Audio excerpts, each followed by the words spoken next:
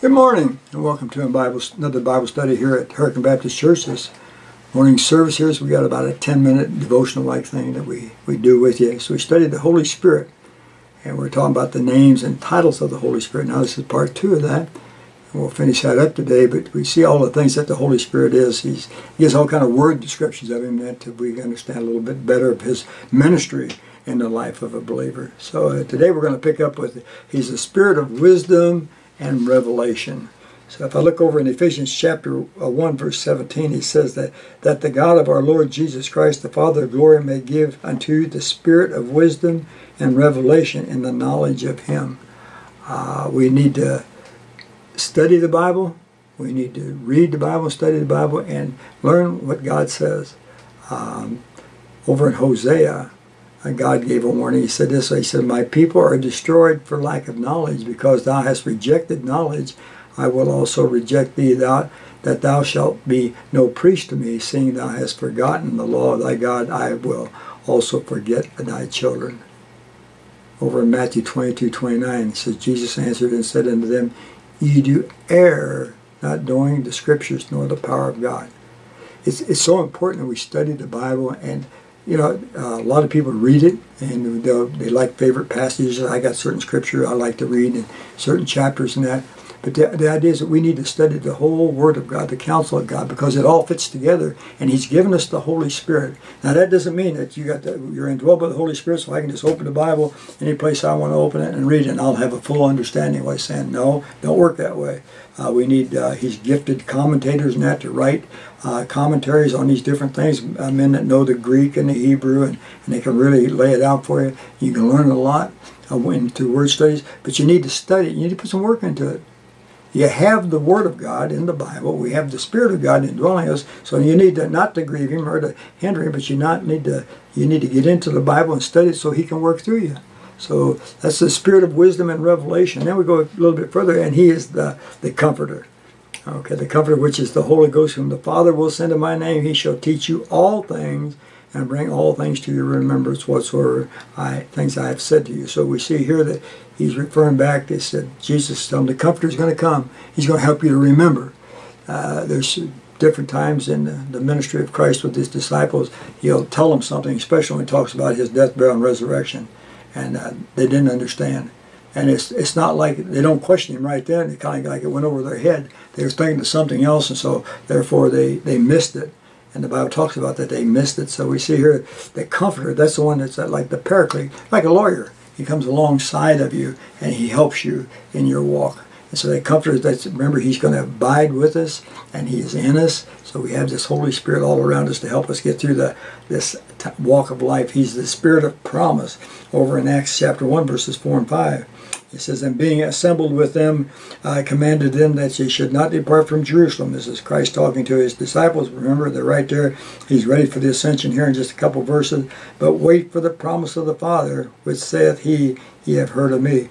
And remember back over in John chapter 14, we just read about that. He says, "And the Father will send the Comforter." So you wait for that Paraclete. You wait and until He comes. And we know what happened the day of Pentecost. Here He came, and there He came, and He dwelled them. So the idea is you're going to be baptized with the Holy Ghost. He says right over here in verse 5, "For John truly baptized with water, but listen, but ye shall be baptized with the Holy Ghost not many days since." And that's what He's talking about. That's those things that happen when you get saved.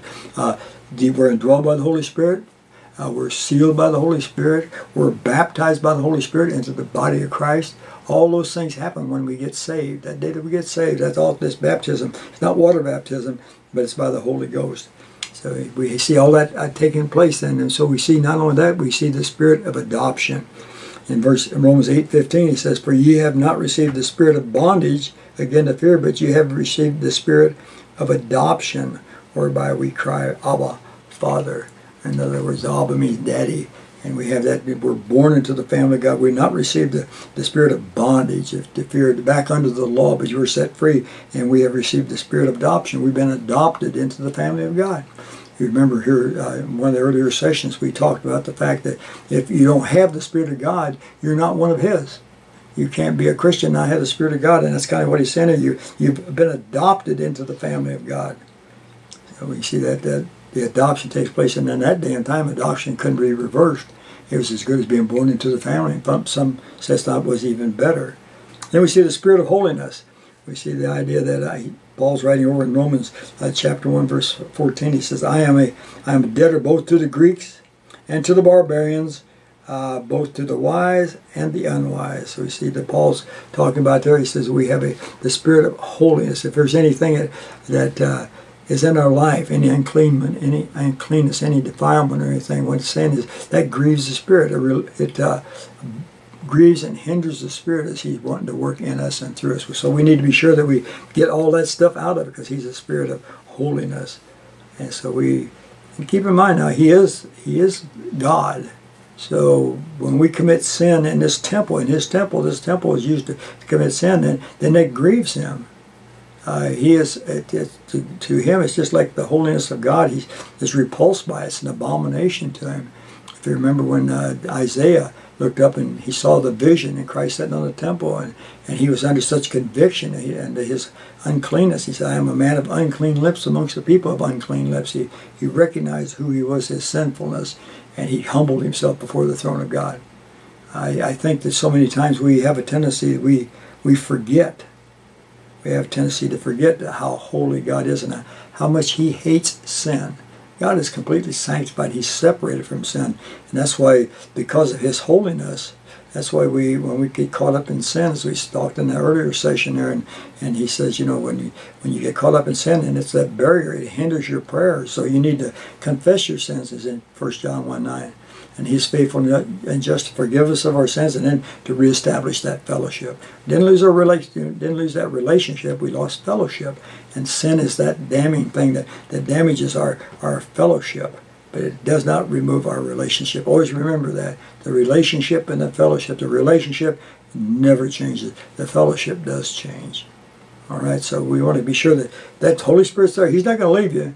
We know he's there. He's not, no matter what I do or what I say, if I'm truly born again, he's not going to leave me. If I'm not born again, he's not there to start with. All right, so the idea is I'm going to be mindful of who he is, and that I'm going to be, he hates sin, so I'm going to try to live the best life that I can, and to sin less. Not to be sinless, but to sin less. Okay, then we see that he's the spirit of faith. Over in 2 Corinthians 4:13. He talks about that. He says, we have the same spirit of faith according as it is written, I believed, and therefore have I spoken. We also believe, and therefore we speak. He is the spirit of faith. When we doubt our salvation, we doubt our relationship with him, we have all those problems, then we need to be aware of that.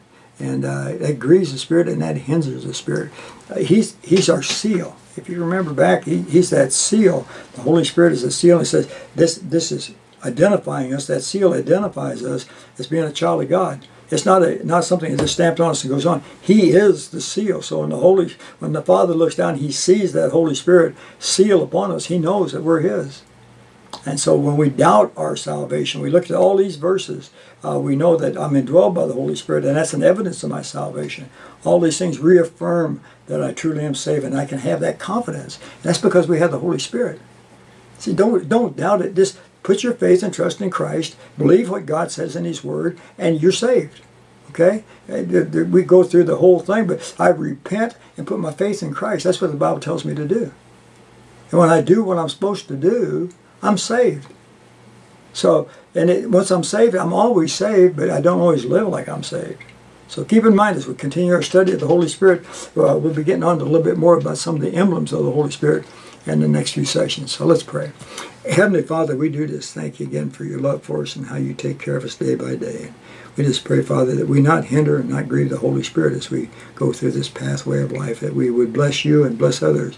And we just ask you to work in a mighty way, Lord, that would lift up the name of Jesus, that those that don't know Christ as their Savior, that they would have a desire to know the one who died for them. And that Holy Spirit of conviction can speak to their hearts, and through your word and through a believer, and touch them, Lord, and where they come to know Jesus. We thank you for loving us, and we thank you for what you're going to do. In Jesus' name, amen.